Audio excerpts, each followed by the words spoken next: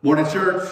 Morning, YouTube. As always, I say it every Sunday, and I'll say it to the day I breathe my last. Good to be in the house of the Lord. Good to be able to handle the Word of God, to preach the Word of God, to teach the Word of God, and to share with those that God has put in my life. See, people understand that. They think coming out on a Sunday many times is get in, get out as quick as you can. No, that's what I do when I either go to get my oil change, or if I go to the doctor. I want to get in and get out. I don't want to spend all day there. But when we come to hear the Word of God and to learn the Word of God, we want to spend time and just allow the Word to reveal to what God has for us.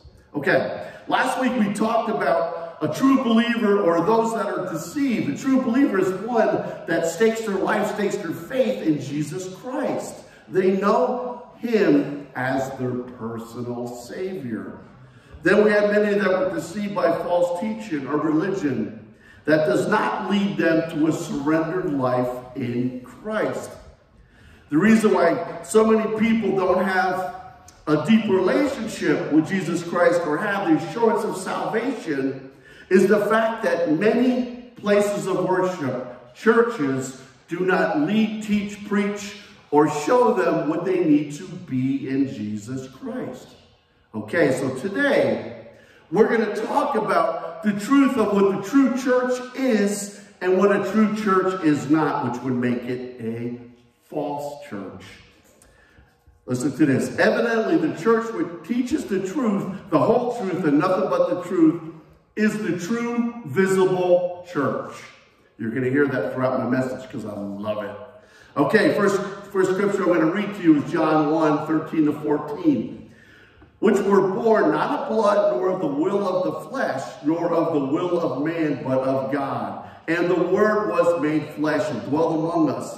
And we beheld His glory, and the glory as of the only begotten of the Father, full of grace and truth. They were not born, we cannot be born of our blood, meaning our family blood. We cannot inherit the kingdom of God by someone that gives it to us. Oh, here's your inheritance. Inheritance we know is usually it's money, or it's a car, or something special that has significance. But a lot of people don't understand that. But we only are given this through the opportunity through Christ to become God's children. But the true church do not use the Word of God out of context. This is so important to understand that. They shall never take the Word of God by twisting it and into something wicked in the sight of God. The Word became flesh, who was Jesus Christ. He was the complete image of God Almighty. What Jesus did in the way of His love and His grace, and whatever He says was the truth, okay? You get a lot of false teachers, prophets, so on and so forth. They tell you everything but the truth. It's important. Anyway, but next week we'll dive a little deeper in, and I want to do this, into how one must abide in the Word of God. And if man does not, then he does not know the Lord. Without the Word of God being the truth, and this is so significant, without the Word of God being the truth, without Jesus Christ being the only truth, we would live in a world of deceit and lies, which we do anyway, but not when we know what the truth truly represents. Man cannot live and obtain salvation on lies, but only the true Word of God in Jesus Christ. Okay, now let's talk about the church and how the church all came about. People think, it came about this way, so on and so forth. To me, it's important, but I want to really focus on what a true church currently is and what it was back then some 2,000 years ago. Some 60 years after the death and resurrection of Jesus Christ, the gospel is hidden in many areas. Now remember, they didn't have planes, helicopters, cars, boats. They had boats, but not with motors on. So they had to get around via foot traffic, camel, horse, whatever it may have been. The message of the gospel was hitting both the Greek and the Jew and the Gentile, which covers everyone. Either you're a Gentile or you're a Jew, okay? Everyone in the world is either a Jew or a Gentile. So anyway, they would gather in small gatherings, which was the true churches of Jesus Christ. Why did they gather? Because they wanted to learn more, and God appointed apostles, teachers, preachers to handle the word of God, to come forth and say, this is what you need to do, this is how you understand. And they would pray, and they would fellowship, and they would love upon each other, and they would grow. In the New Testament, the word church in Greek was ekklesia, which refers, listen to this, which refers to a group or assembly, a word used many times for secular gatherings. Secular gatherings. Listen to this. Acts 19:39. But if ye inquire any of these things concerning other matters, it shall be determined in a lawful assembly. Okay? Not a church. Not a true church, but a gathering. So believe it or not, you're going to love this. Some over 2,000 years ago, when people didn't get what they wanted, when the crowd was not happy, they would riot, they would protest, they would start trouble. So to prevent this from happening, they would do a lawful assembly to kind of air their grievances so they wouldn't be a riot. But it's funny, I look at this and it seems like every time something right now, currently, every time something don't go someone's way, their way, what do? They make a stink, they protest, and so on and so forth, because they're not happy. They want the world to know that they're not happy. Some things will never change. Anyway, the government set up legal assemblies to avoid riots and hear people in a form of a church. But of course, this would not represent the true church. Deuteronomy 7:6-9. I just throw this in there. I like to use the word of God, old and new, to put it all together to support everything. Deuteronomy 7:6-9 reads, For thou art a holy people unto the Lord thy God. The Lord thy God has chosen thee to be a special people unto himself, above all people that are upon the face of the earth. The Lord did not set his love upon you, nor chose you, because you were more in number than any people, for you were the fewest of all people. But because the Lord loved you, and because he would keep the oath which he had sworn unto your fathers, has the Lord brought you out with a mighty hand, and redeemed you out of the house of the bondman, and out of the house of the Pharaoh king of Egypt. Now therefore that the Lord thy God, he is God, the faithful God, which keepeth his covenant and mercy, and them that love him, listen to this, with them that love him and keep his commandments to 1,000 generations. Okay, so the people of God would have been a perfect example. That's just going back to Deuteronomy, of a perfect definition of a true church. People that had faith in God, were obedient to his commandments, and loved him above all. See the significance. Praise God, we've been given Jesus Christ. Okay. Most important question for all mankind, meaning you. Mankind, you know, is women and men, all the world, everyone, no one excluded. Are you one of his people? It's a question that we have to ask. Worldly definition. I want you to listen to the worldly definition. I do this for a purpose. The worldly definition of a church. Listen to this. A church building, wrong. Or a church house is a building used for Christian worship services and other Christian religious activities. The earliest identified Christian church, the House of Church, founded between 233 and 256. Now it gets better. I love this.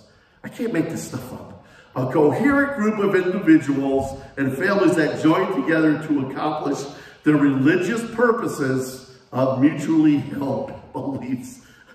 In other words, according to the tax court, the church principal mean is to accomplish its religious obligations. Now, you'll wonder why there's so many false churches out there. I just read you man's definition of what a church is. I could just spend 5 weeks on just preaching that 2 sentences, but we won't. 2 Timothy, first 1:9-14. 2 Timothy 1:9-14. Y'all have this. Okay. Who has saved us and called us with a holy calling. I want you to listen to how the Word of God explains it so perfect. not according to our works, but according to his own purpose and grace, which was given us in Christ Jesus before the world began. But it is now made manifest by the appearing of our Savior Jesus Christ, who hath abolished death and hath brought life and immortality to the light through the gospel. Whereunto I am appointed a preacher, and an apostle, and a teacher of the Gentiles. For that which I caused, I also suffered these things. Nevertheless, I am not ashamed, for I know whom I have believed, and I am persuaded that is able to keep that which I have committed unto him against that day. Hold fast the forms of sound words, which thou hast heard of me in faith and love, which is in Christ Jesus. That a good thing which is committed unto thee, keep by the Holy Ghost, which dwelleth in you. I love the word of God, and I love how some of it's so perfect. Now, how could it be any better scripture when it has Timothy? All right, get it? All right, you're a little slow. Save us for a holy calling, which is a life dedicated to Christ, to serve and love as the Savior has served and loved all mankind, to share the truth that he is the only way, and all those that trust upon him with their lives shall be saved. As we discussed last week, and I'm not going to go into salvation and saving and all that, but just real quick, what do we say from the penalty of sin, from sin having dominion over our lives, and saved from the presence of sin when we are called upon and be in the presence of Jesus Christ forever? But here's where I really want to drive the point. Not according to the works, to our works, but according to his own purpose and grace. The Word of God makes pastors' ability to preach by giving them the perfect word. I don't understand why so many pastors out there can't preach the word, but I kind of understand, because they're not preaching it based on what God wants them to preach, or preaching it based on what man wants them to preach. Sorry, friends, I love you very much, but God comes before you all. The Word of God makes it clear how we're called to preach. I don't know why this thing's driving me crazy today. Short drive. The quick definition of a false church and a true church. The false church continues to try to obtain heaven through their works, through their own ability, through their own goodness, through their religion, through all the things that will not give them the accomplishments of salvation. The true church solely relies on the promise of God's grace through Jesus Christ, that he has done it all upon everything for us. We cannot make it any better. We cannot make it any worse, because it was perfect. It was perfect. All right. Evidently, that church which teaches this truth, the whole church and nothing but the truth, is the true visible church. But is now we made manifest by appearing of Savior Jesus Christ, who has abolished death and has brought life, immortality to light through the gospel. Let me read this again, because if you don't understand this, and I'm going to be blunt. I have to be blunt out of love, out of concern, out of making sure that you know exactly where you stand with the Lord today, okay? Who has abolished death and has brought life and immortality to the light through the gospel. I'm here to tell anyone here, anyone watching, anyone reading, anyone hearing, if you don't understand that, then chances are you're not part of the true church. But before you get upset, like many do when you start attacking different things, church, that people going to church every week is not what we're talking about. We, again, are not talking about a building, but a group that live a life in line with the Word of God and have staked in their lives upon Jesus Christ as their Savior, making them regenerate, making them holy, righteous in God's eyes. Born again. You don't hear that much anymore. People don't teach born again. What is born again? It was a big fad back in the 70s. It was part of the hippie era. No. Born again means you're new in Christ. The old is gone. Pretty simple. Okay. I must be crystal clear. This is for everyone that we come in contact with. Going to church does not give anyone salvation or the promise of eternal life. Only confessing, trusting, and believing upon the Lord with one's heart. It's not words. It's a heart conversion. It's a change of life. Does one obtain salvation and eternal life through him? The problem, man, and God is so good. I mean, I tell my wife, and a lot of times I share my message with her, bits and pieces, just to kind of get a little feedback or whatever, and see how it kind of strikes her. And it's a good thing, if you're me, okay? The problem man has created is the fact that they believe their church or religion is far more important than knowing Jesus Christ as their personal Savior. Wow. We have distorted the simplicity of who Jesus Christ is. That is what religion. I'll explain to you what true religion is, because people throw that back into my face. All right. We have taken something so simple that God's full of grace and mercy has provided, and rather than this, he could have, put it this way. If any of us were God, which we never could be, we would have destroyed man. We would have said, you know what? It's not working out. Let's clean slate again. Let's flood the earth, which he promised he would because of the covenant. But let's start off all over. But he did it because that's how awesome and loving God is and how patient he is. But anyway, he gave us the perfect out, and that was his perfect son, which was, yes, folks, the perfect sacrifice. Rather than try to understand all the Mosaic laws some stringent religions also have, he gave us Christ. You all know the Mosaic laws. I tell you about it all the time. 613, there ain't no way we're all following them. 613, come on. The simplicity of him is one must have faith to believe in him, and that God made anyone the opportunity to become part of his loving family. I don't understand why people don't want to be part of his loving family. I don't get it. Maybe they just think they're good enough, whatever it may be. But of course, now here's where it gets better. Once man has faith, he must continue in the ways of the Lord and word and produce fruit of the Spirit to show the world he is growing in Christ. The problem, I'd like to bring problems up because then it also shows us Jesus Christ is always a solution. The problem with mankind is they claim they know Christ, but there's no evidence in their life. If we claim to be a believer, then we should have evidence of continuing to grow and be more like him and less like me. Anything that is in Pastor Tim that is not of Christ is not worth anything. I'm here to tell you, but the same goes for you. All right, now let's go a little further. Man lays out religion, all the do's and don'ts, claiming this is the way to heaven, the way to obedience, and one must be a member of a certain church or religion. Both I just mentioned will not lead anyone to salvation or eternal life, but it will lead the man, this breaks my heart, to a Christless eternity and complete confusion. You hear me? Confusion. Man's religion has one purpose: to cause confusion and not give one the assurance of salvation. I ask you, who's the master of deceit and confusion?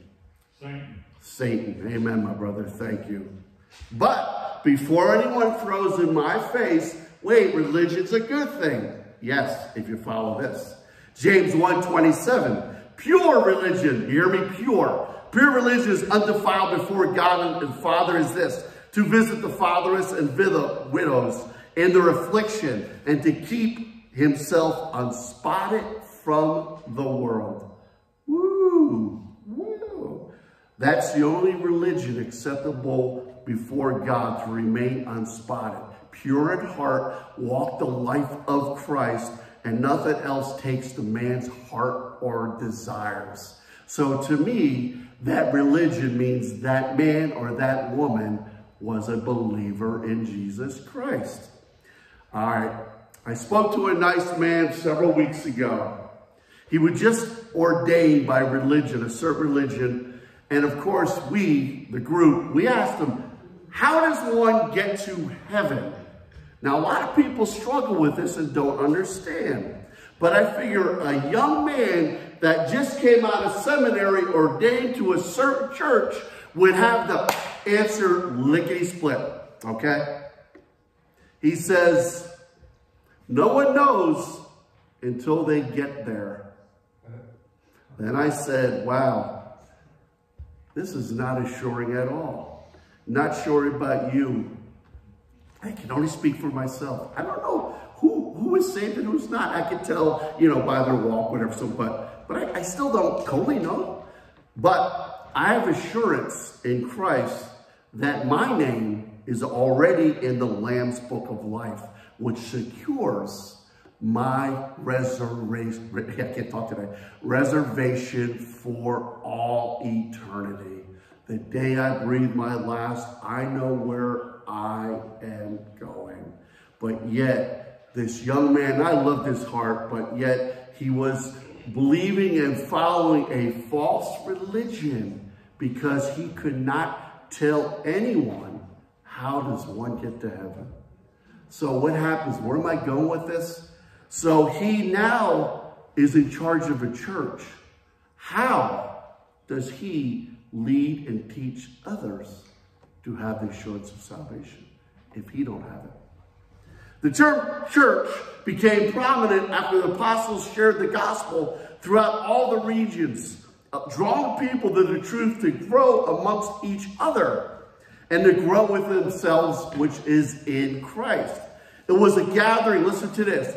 It was the early church wasn't, you know, a 10,000 seat, air conditioned, beautiful windows, you know, sound system that would knock your socks off. It was in homes.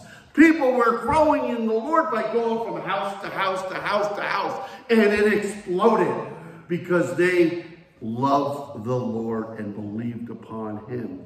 It's a beautiful thing. But we did have organized gatherings before Christ when the Israelites would gather and worship God, okay? I had to throw that in there. 1 Corinthians 10:32 reads, give none offense, neither to the Jews, nor to the Gentiles, nor to the church of God. When we hear the term church of God, that means it is the true church. It is when the trump blows, if we are still here, we will be caught up with our Lord Jesus Christ and will not face the tribulation like many who reject it and do not know, are confused, or following something that is not leading to Christ will still be left behind. In a world, you either are a Jew or Gentile. But once the Jew or Gentile confesses in Jesus Christ, it makes no difference what your nationality, who you're born into, what part of the country you were, poor, rich, good looking, ugly, it don't matter. But believing in Jesus Christ as your personal Savior, and they will be with the Lord. Amen. Matthew 18:20. For where two or three, you hear me? 2 or 3 are gathered together in my name, there I am in the midst of them. If Jesus is in the midst of them, then they are true believers. Got me? If they are sharing the word and building each other up, so and so forth. Small gatherings in prayer and word and deed and the love for Jesus Christ. But I must be careful. This is important. We understand this. See, God just puts us out there, and I try to cover every base that the Lord puts upon my heart. I must be careful. Many people claim they never need to go to a church gathering, a body of believers, if they know Jesus Christ. Well, let's go there a little bit. One does not need to go to any building to give their life to Jesus Christ. No, it doesn't. You just got to have your heart open to the word, and you confess and believe, repent, so and so forth. And you open and allow the presence of the Holy Spirit to come upon you. Then you, now, yes, friends, are part of the true church. But We are also called. And this puts, people like to use it. I don't have to go to church because I read the Bible. Oh, well, what do you do? But do you know what the Bible means? Most people read have no understanding because their heart isn't open to the Lord. So the Lord and the Holy Spirit are not going to reveal to them what he reveals to me and to you all that know the Lord. Okay. But we also called it to gather with brothers and sisters. For what purpose? To build each other up. To pray for each other. When I'm down, I need you all to pick me up. When you're down, I'll pray and pick you up. That's what it's all about. Iron sharpens iron, amen? All right. We build each other up to pray with each other, to want one another, to love each other, and to learn the word of God. Hebrews 10:25, here it is. Not forsaken the assembly of ourselves together as the manner of some is, but exhorting one another as so much the more as you see the day approaching. Well, I'm here to tell you, the man that sits in his recliner every Sunday and says, oh, this is my church, look at this. He's got his coffee, he's got his Twinkies, whatever he got, I really don't care. And maybe he has old reruns of Charles Stanley. I said, this is my church. But yet, it says he's missing out of getting together with other believers. And it says, as you see the day approaching. Does anyone see the day approaching? I do, all right? It's certainly closer today than it was yesterday. But it is coming fast. But he will come as a thief in the night, as we know. Okay. But a believer in Christ is not called to be alone. And they'll never, you're not getting, because here's what happens. When someone, all right, you give your life to the Lord, and maybe you go like these crazy people that go in the middle of nowhere that will live by themselves. Okay, you can draw to the Lord and get strength, so on and so forth. But it's not meant to be a lonesome activity, because what happens over time, the heart grows cold. And so does the ministry of that person. We must first understand, this is the significance. We must first understand the true church is not a building or a certain denomination, but is made up of only those that are born again, regenerate believers in Jesus Christ. That is your perfect definition of a true church. 1 Corinthians 12:12-13. This is good stuff. There's just so much meat we can get from this. 1 Corinthians 12:12-13 reads, for as the body is one and hath many members, and all the members of that body, being many, are one body, so also is Christ. For by one Spirit are we all baptized into one body, whether it be Jews or Gentiles, whether we be bond or free, whether we have made to drink into the Spirit.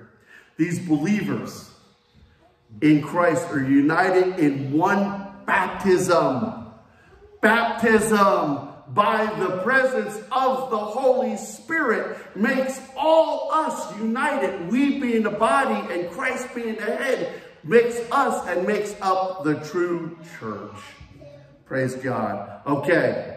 This also explains the truth of baptism. A lot of people are misconceived by the truth of baptism because the religion teaches everything but the truth, the whole truth, and nothing but the truth. All right?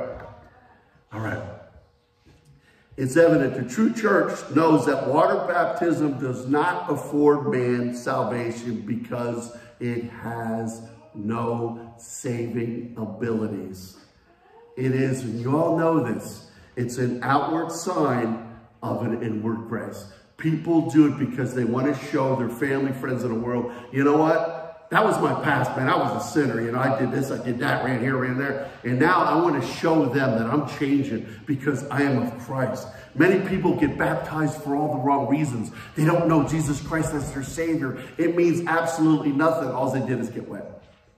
You want a bath, take it at home. All right. False churches put too much emphasis on man-made laws and traditions rather than placing the emphasis on who one must become in Christ Jesus. The fact that we must first surrender on what we must be in Jesus, knowing that our sins will cast us into hell. That's where I was going. That's where you are all going. But when a man or woman repents of them, seeking forgiveness and allowing the Holy Spirit to come within, they change from inside out. I always tell people, not outside in, it's inside out. It's more important. Seeking forgiveness, allowing the Holy Spirit to reside in our hearts and lives. We need not worry about what the garbage man puts forth to strive for them to become the right man or woman, because we have been given the promise of Jesus Christ. Ephesians 2:21-22. Of whom all building fitly framed together groweth unto a holy temple of the Lord, in whom you also are builded together for a habitation of God through the Spirit. Evidently, that church which teaches the truth, you can remember this in your sleep, and I hope you do, teaches this truth, the whole truth, and nothing but the truth, is the true visible church. Build it together for an habitation of God through the Spirit. We are building up together, coming together, praying, worshiping, and learning through the same presence of the Holy Spirit that God has given to those of the true church. Without the Holy Spirit in the presence of those in the building, they are not of the true church. And if you're not of the true church, it only gives you one other answer, and that is you are of the false church. The true church is and was not a 45-minute time of entertainment. It was a time spending time in prayer, in worship, learning the word, and sharing it with others outside of the church. How does the church grow? How does this church grow? We just hope, wow, I'm going to pray and hope that people walk through the door today. That may work. Some people have. Some of you have. You know, the Lord put upon you, hey, go seek a church, so on and so forth. But for the most part, it's by us sharing the word and saying, look, I go where they preach the word of God. Well, so do I. Are you saved? Well, I'm not sure. Well, then he's not preaching the word of God, okay? Pretty simple. And you share, you say, look, come out one Sunday. And that's how a church grows. That's how it grew back then. They were excited of who they were in Jesus Christ. All right. One visit to a place of worship does not make a Christian. Only presence of Christ in us that makes one a believer. If it's a life-altering process. It's not just once and done. It's an ongoing for the rest of our lives. Where a lot of people think once a week obligation means I'm good. Well, friends, that's religion. Sorry. A true relationship, it's not something we do as many do in the forms of religion. They do it as an act of their obligation to the church, to their membership, so on and so forth. We do it because of the love we have for Christ and the love we have for each other. That is the difference between a false church and a true church. I go by some of these churches, and I love it. 4 o'clock on a Saturday. Wow. The place is packed. You know why? I'm here to tell you why. I was a 4 o'clocker years ago before I gave my life to Christ. So I can get high and drunk later that night and not worry about getting up the next day. That's not what a true church is all about. It's about spending time with Jesus Christ and growing and learning from each other. The false church gives a brief message and does not equip anyone for the truth, because they, not knowing the truth themselves, how can they lead their congregants, their members, to come to know the truth? Love this scripture. You all have it. John 8:25-32. I put it here for a purpose. You're going to see why. And we're almost done. John 8:25-32 reads, Then they said unto him, Who art thou? And Jesus said unto them, Even the same that I said unto you from the beginning. I have many things to say and to judge of you. But he that has sent me is true, and I speak to the world those things which I have heard of him. They understood not when he spoke to them of the Father. Then Jesus said unto them, When you have lifted up the Son of Man, then you shall know that I am he. And I do nothing of myself, but as my Father hath taught me, I speak these things. And he hath sent me is with me. The Father hath not left me alone, for I always do those things which please him. And he spoke these words, many believed on him. And then they said, Jesus, to those Jews which believed on him. Listen to this. This is where people go wrong. If ye continue in my word, then ye are my disciples indeed. And you shall know the truth, and the truth shall make you free. Hold fast the forms of sound words that thou hast heard of me, in the faith and love which is in Christ Jesus. The Jews finally get it. Not all of them, but these. They finally allowed their ears to open. That's the first part. But more importantly, their heart to open. And they heard the gospel. And what did they do? You know, as it says, some of the words says their hearts were pricked. They were open. They were like, there's something different. You know, I've been following all these religious rules and Mosaic laws that could not at that point lead them or give them salvation. We must understand the Jewish religion was very strong and very stringent and disciplined. And man followed it to put forth much effort in order to be obligated to it. Yet, they had nothing but following a religion that leads them to a dead end. You know, many people are on a dead end. That breaks my heart. Why a dead end? Because you can be taught so much in the form of a religion. You get a lot of head knowledge, but you get no spirit or heart knowledge of who Jesus Christ is, and that one must believe upon him. The Jews seen their worship, their temple, and thought it was the truth, but once they were enlightened by the knowledge of Jesus Christ and the truth of who he was, they realized they were relying on everything but him. And you shall know the truth, and the truth shall make you free.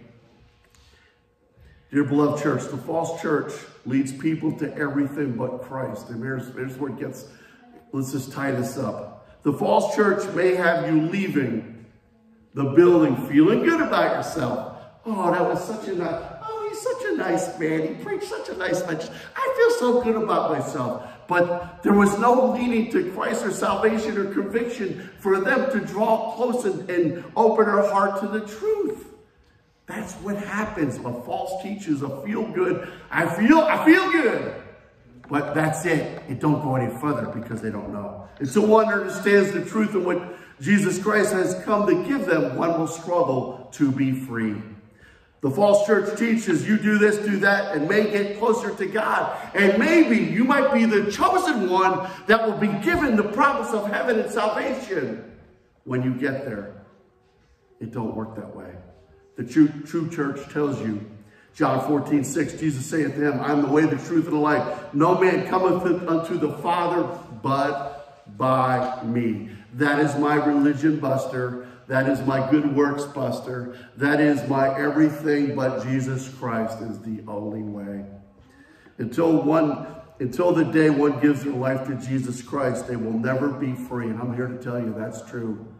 Religion holds you to the religion. Please let me explain. We will, and I'm going to put it out there. We will never be religious enough, holy enough, good enough on our own ability and strength, leading us to be chained to the law or the religion because of what we're following. But once a man gives his life to Jesus Christ, confessing, repenting, desiring, and trusting in him, they finally are set free. I'm telling you, the day I gave my life to Christ, it was like the elephant came off the chest. They tried to keep it in check.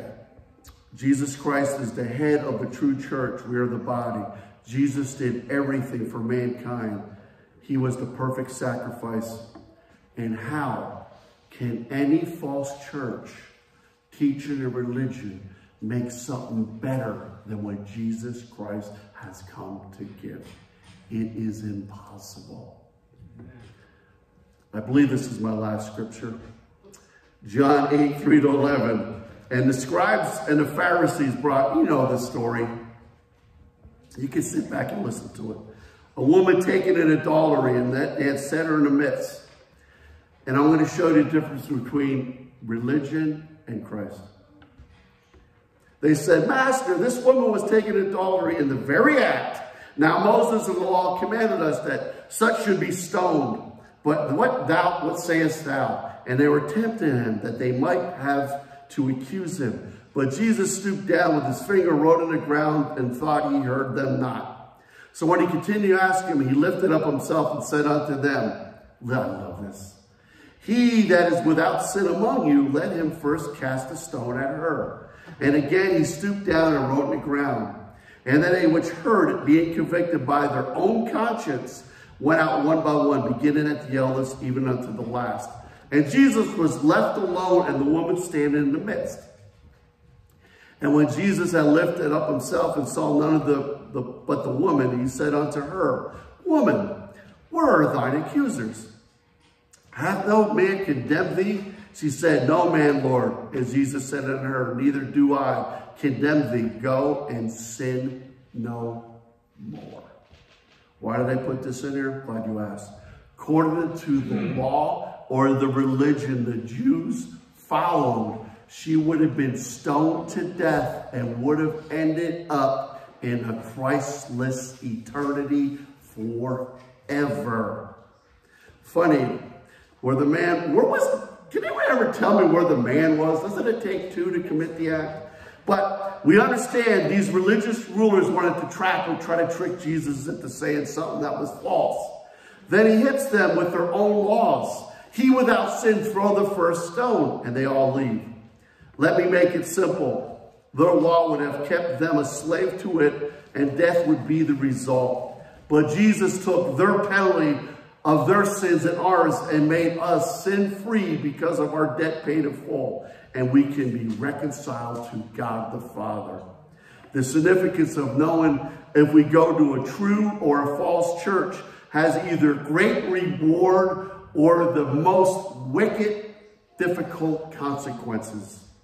If we, like the woman, continued in sin and went to the temple or the religious place every now and then, but tried to follow the church rules, she would have paid with the ultimate price of her soul perishing forever. Yet those in the true church know they would never be perfect, because Christ was the only one that was complete perfect to ever walk upon the earth. But we know that him as our personal Savior, our loving advocate, our go-between us and God the Father. We have the assurance that when we breathe our last breath, me being a member of the true church, you being a member of the true church, we have no worries because we will be in his presence. Amen. I have one last partial paragraph, and I'm going to read it to you. I wasn't going to do it, but I'm going to do it anyway. Amen. Let me be blunt. That's how it starts. Okay. Amen. Let me be blunt. How many of us would have been stoned for our sins in accordance with the law? Man, I would have been getting hit inside the head with some boulders. But praise God, Christ came to call the sinners to repentance, which me, like Paul, were a chief.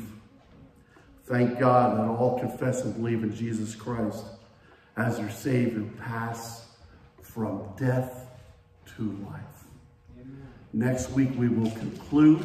We will finish. I will tie it all together. It's so important that we know what a true church and a church that's not teaching the truth are. Let us close in prayer for that. Dear loving Father, as come before you, we thank you. We thank you that the word gives it to us. It's not my interpretation. It's not man's interpretation. It's the word of God. It shows us exactly what we need to do to be a member of the true church. It's nothing that I did on my own authority, on my own power, whatever. It's the power and authority of Jesus Christ that give us all the promise that for us believing, confessing, and having our hearts led to the truth and a spirit that comes upon us that leads us on the path of righteousness, we make up the true church. The true church has grown, but sadly, many do not want to know or be part of it. We pray that when someone comes to not know you, Lord, and they come into our life, that we would be the strong one and share out of love for them, the truth of who Jesus Christ is. We love you. We thank you. We give you the glory and everything in Jesus' name. Amen. Amen. Amen.